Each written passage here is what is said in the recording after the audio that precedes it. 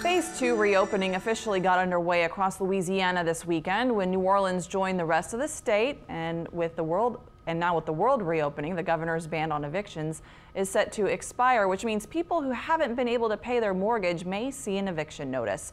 Duke Carter is live in front of City Hall this morning. And Duke, when exactly do court proceedings to hear those eviction cases start?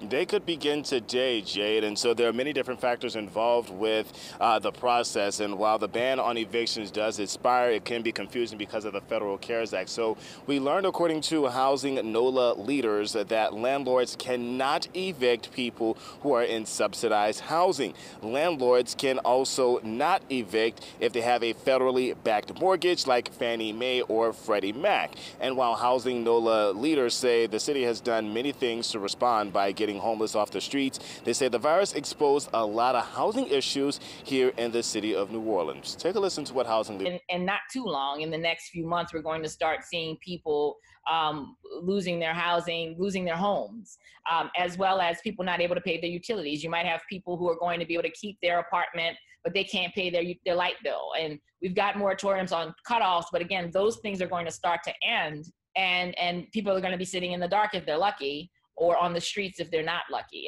by the end of summer. So here's what housing NOLA leaders are asking political leaders to do to help with the housing situation here in New Orleans. One is provide immediate rental and utility assistance. Two, put housing authority voucher families into vacant homes. Three, include housing funding in all federal emergency spending packages. Four, mortgage payments, residential and commercial, must be deferred until the end of the loan. Now, coming up at the 8 o'clock hour, we're going to be hearing from city staff about what they're doing to make sure people at least have suitable housing and adequate housing and make sure they can possibly stay in their homes here in New Orleans. We'll have that for you, but for now, reporting live, Duke Carter, Eyewitness News. Thank you so much, Duke.